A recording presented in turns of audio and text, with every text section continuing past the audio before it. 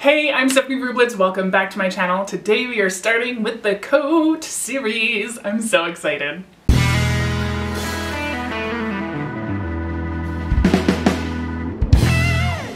Okay, so before Christmas, I showed y'all the fabric that I got from Minerva Crafts. They gifted the fabric to me, so again, big thank you to Minerva Crafts. I've linked their website below if you want to check them out.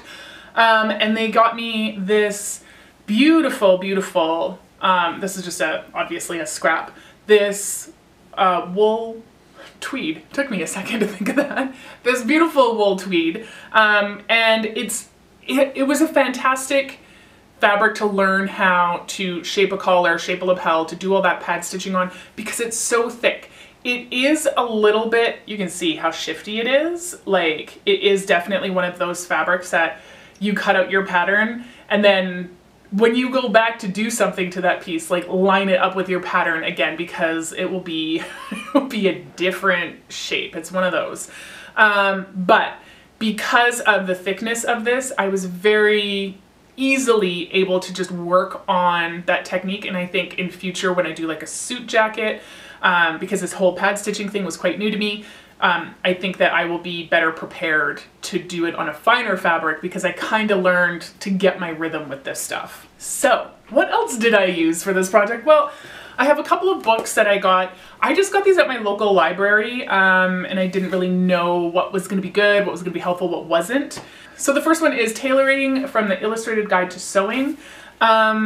This book was pretty awesome, but I didn't wind up using it a whole bunch. It goes into, I mean, it has the whole suit in it, so it has pants and jacket in here. It also has a lot about fitting issues. So if that's something that you feel like you're gonna struggle with, this one might be a good book to check out. But the one that I did wind up using the most was Tailoring, a Classic Guide to Sewing the Perfect Jacket.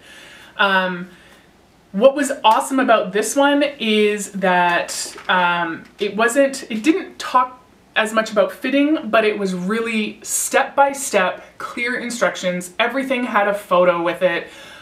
So for doing my first coat, this was the best book that I came across.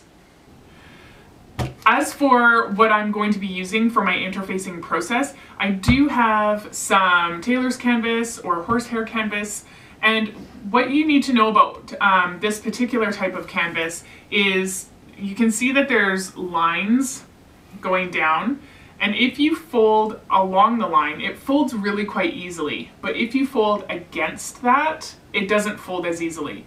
And so this is why this is so fantastic for the structure of coats and jackets. So when you see me putting things down, it might be like, hey, that's not the way the grain line should be. The grain kind of runs weft-wise instead of warp-wise, and also there's times that it's not like the fabric where I have to be concerned with the grain line so that things are draping properly.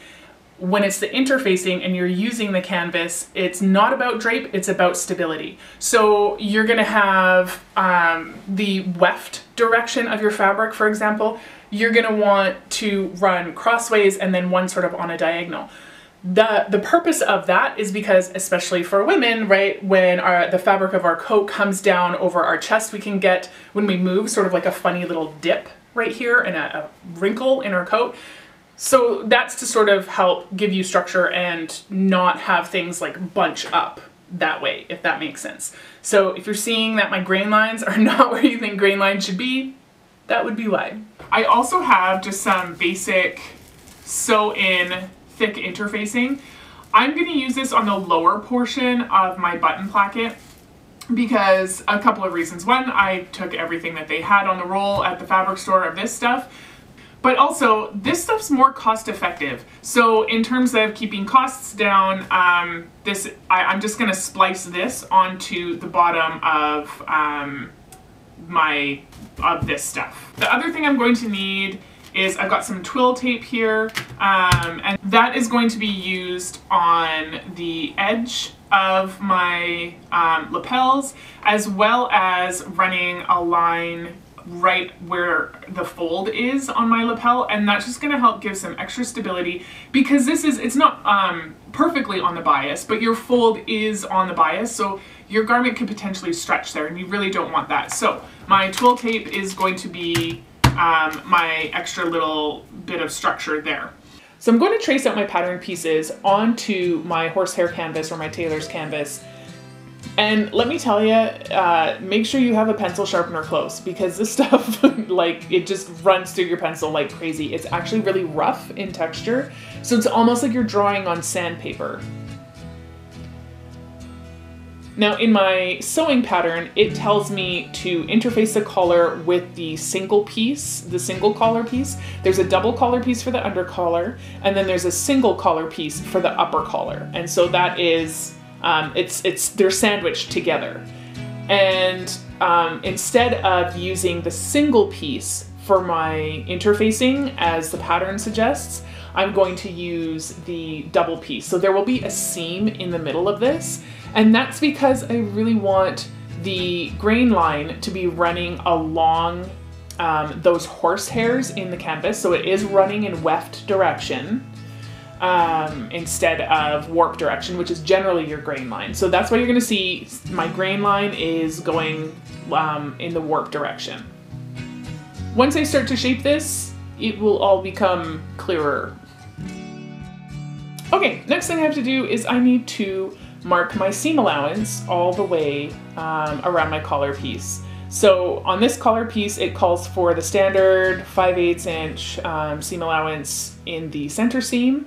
And then I think it was like a 3/8 all around the rest of it. So it does have a smaller seam allowance than anywhere else on my jacket pattern. So make sure you make note of that if your pattern is the same or not. All right, so I've gone and sewn both of my collar pieces together, and you can see there's my center seam, and the way that it comes together is it brings those weft horsehair lines into sort of a triangle, and so it wants to sort of curve easier around the neck that way. So on the pattern that they're using in this book, it is a pattern that already comes with things like where your collar stand, where your fold line for that should be, is already marked on their pattern.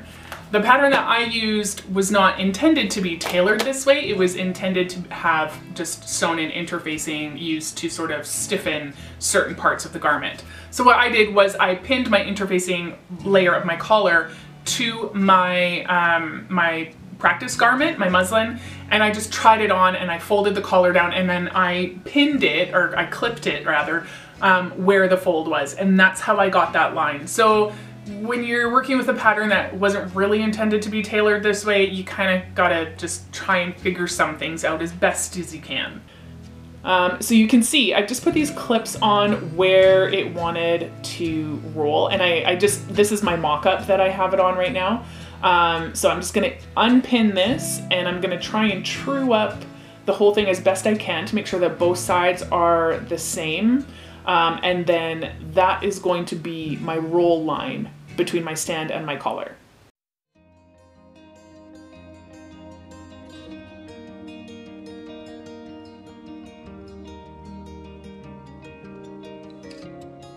Now you can see I can actually sort of just follow the line of where those clips were clipped onto this thing.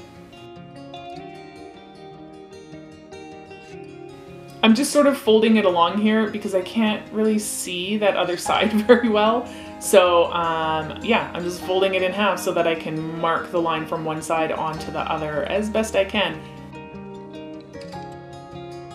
In hindsight, I totally could have just grabbed some transfer paper. That would have been a good idea, but I didn't think of that.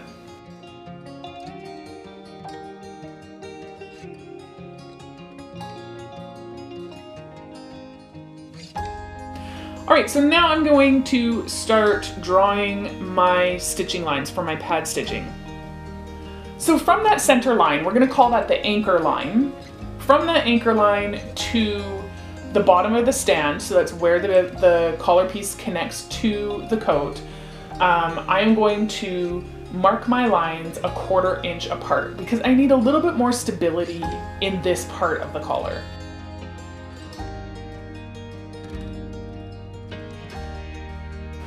All right, so I have all those lines done in the stand part of my collar. Now I'm gonna work on the points of the collar. So we want these points to kind of roll into the body.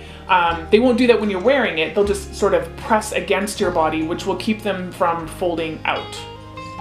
These ones I'm going to do 1/8 of an inch. I want these lines to be very tight together because I really want to be able to work that shaping. The tighter your lines, your stitch lines are, the more you're gonna be able to shape and the more rigidity you're gonna have. Okay, so both of my points are marked now. I'm going to do the top of the collar. So this goes from that anchor line out to the outer edge of the collar. And these lines I'm going to do at 3/8 of an inch. I don't need as much shaping, I just need a bit of stability.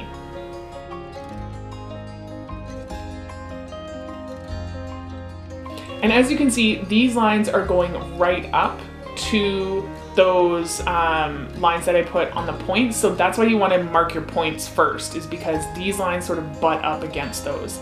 And you just keep marking these out until you run out of lapel, basically. The whole lapel is marked, now I can start stitching.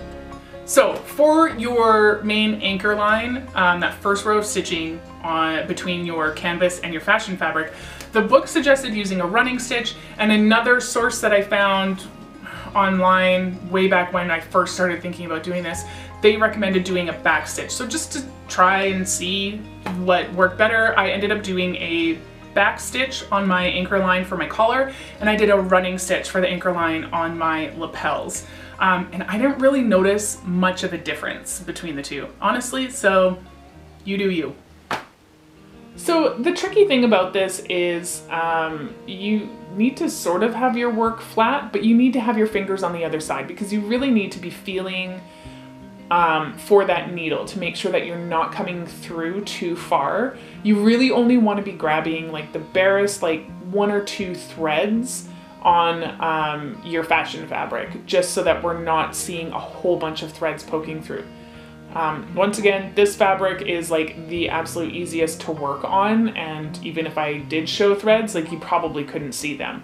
But I'm still really trying hard to work on my technique here so that the next time I do this, maybe if I'm making a suit jacket or something like that, I'll already sort of have that technique down. Okay, so I've got my anchor line here. Now everything is going to work from that anchor line out.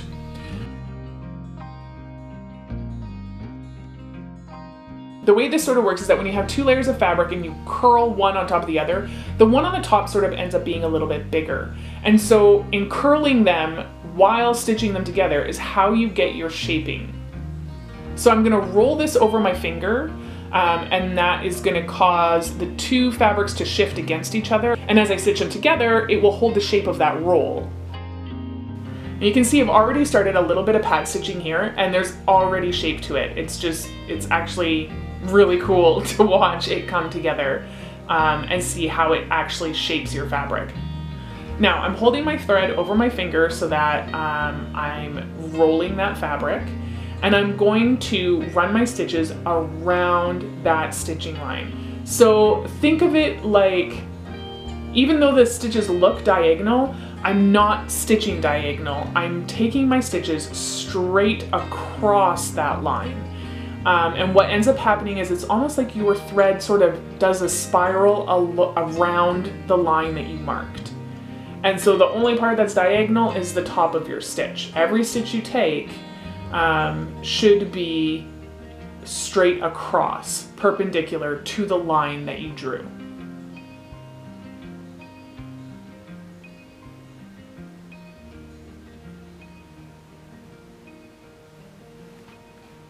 As for the distance between your stitches, what you want to be aiming for is about the same distance between each stitch as is the distance between your lines. So the lines that I'm working on right now are about 1/4 inch apart, so I'm trying to keep my stitches 1/4 inch apart.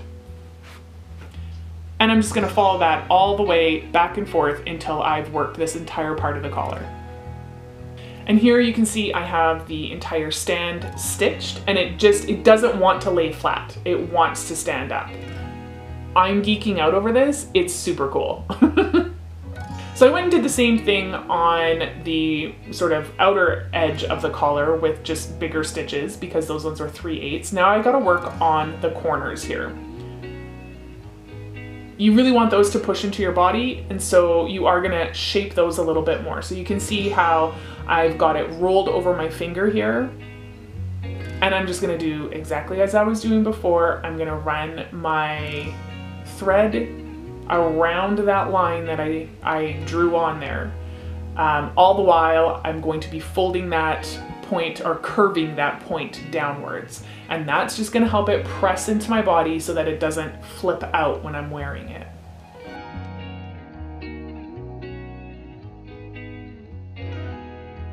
All right, here we go, a fully shaped collar. Huzzah! And just look at, like, you couldn't make it lay down flat if you wanted it to. Obviously I still have to press this when I get everything together, but this is your basic collar shape. So from this point on, I just followed the pattern instructions for installing the collar onto the coat. I really want this series to be focused on like sort of how do you insert tailoring techniques into a pattern that doesn't necessarily call for it. And so how you put your collar on might be a little bit different depending on the collar and the pattern and all that kind of stuff. So I will leave that to you and your pattern. I hope you will join me next week when we are going to shape the front bodice and the lapels. Much more pad stitching in sight, I promise. And actually, I gotta be honest, I really enjoy it. It's sort of like just a Zen activity that you can just get into, and it's fantastic. So yeah, I'm really enjoying this project. So that's it for this week. I hope I will see you next week. Until then, have a good one.